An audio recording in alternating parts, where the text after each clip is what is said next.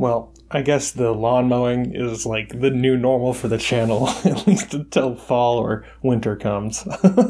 Hey everybody, it's your friend and your guy and the one who's guaranteed to hook you on Linux, Gardiner. 60% of you guys are not subscribed right now. You need to hit that subscribe button. It really helps the show out. If you want to, you can actually check out the show on LBRY, where these videos go live much earlier than they do on YouTube. LBRY.TV/@TheLinuxGamer. So there's been a little bit of a hubbub going on in the world, in the Linux community in the last couple of days.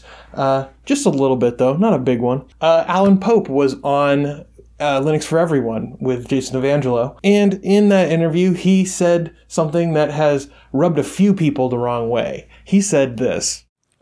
Do you think there's anything that needs to happen to have just a complete sea change in user perception and adoption of desktop Linux? Like, if there was one thing, it doesn't even have to be realistic. Okay, do you want the controversial answer? Whatever answer you want to give me. Okay, I'll give you the controversial answer.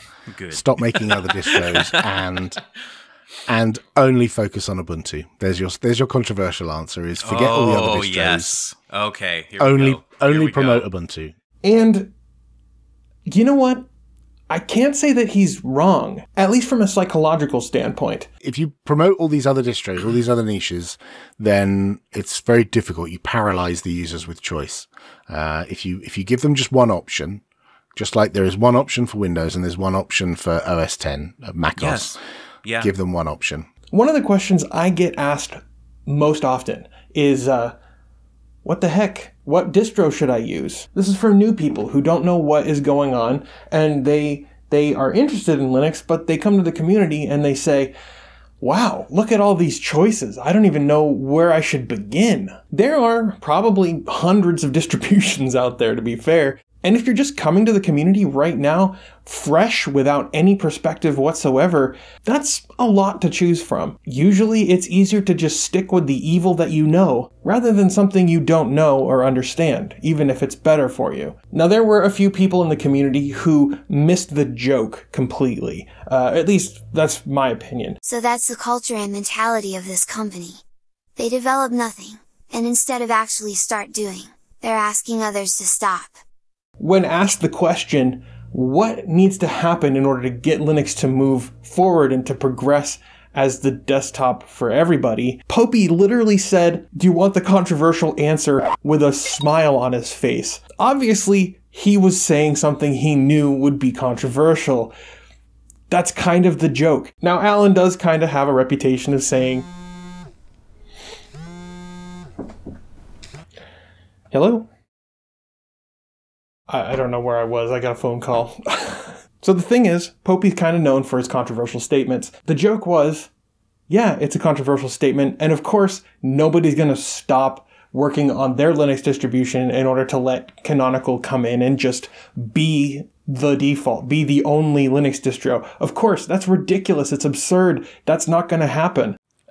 Do you think there's anything that needs to happen to have just a complete sea change in user perception and adoption of desktop Linux? Like, if there was one thing, it doesn't even have to be realistic. It doesn't even have to be realistic. It doesn't even have to be realistic. So that's the culture and mentality of this company.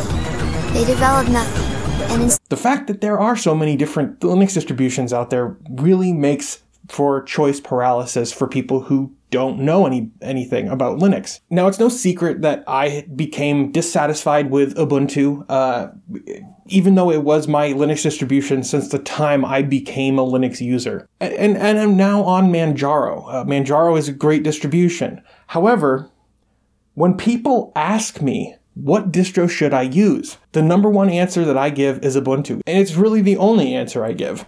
I think that Ubuntu is still the easiest distribution to use, to learn, to get started with.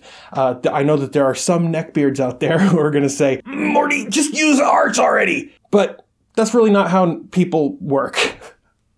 Ubuntu is just familiar enough and just alien enough, and it's a great starting point for normal people who are just coming over from Windows or Mac OS. I think Ubuntu is great. And if you listen to the actual conversation that they had on Linux for All, you kind of get where they're coming from. You know what? If I were to start a desktop Linux alliance and I were to, realize that, why not show people through the door and then let them discover the buffet on their own? I agree. The difficulty is trying to get the Linux community, like you're herding cats, trying to get them all pulling in the same direction. And I listened to the Linux for All episode with Popey. I didn't think there was anything controversial about what he said. Only after people started reacting negatively to what he said did I have to actually think about it. It didn't bother me what he said because he's kind of right. The question remains, should Ubuntu be the default distribution that people recommend for newbies? I don't know the answer to that. I personally, that's what I still recommend to people. There are some great contenders like Elementary, Linux Mint, Pop. They all happen to be based on Ubuntu. Coincidence? I don't know. But Ubuntu really has done a lot for the community in terms of making Linux usable and accessible for non-neckbeards.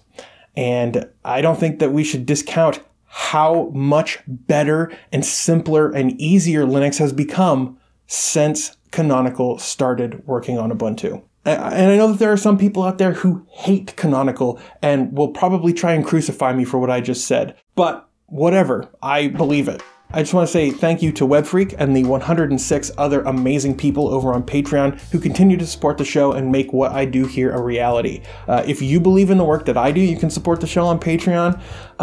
If you can afford it, that is. Please take care of yourselves and your family in this weirdo time that we live in. I'm also live streaming on Twitch now, twitch.tv/Zondak. I'm playing some sweet games. Half-Life Alyx I'm playing right now. It's pretty cool. That's going to do it for this episode. Thank you so much for watching. I really appreciate your guys' viewership and support. I'd love to know what you guys think about Popey's proposal. It's not even a proposal, it was kind of a joke. But I think that he's got the right idea. Let me know what you think down below.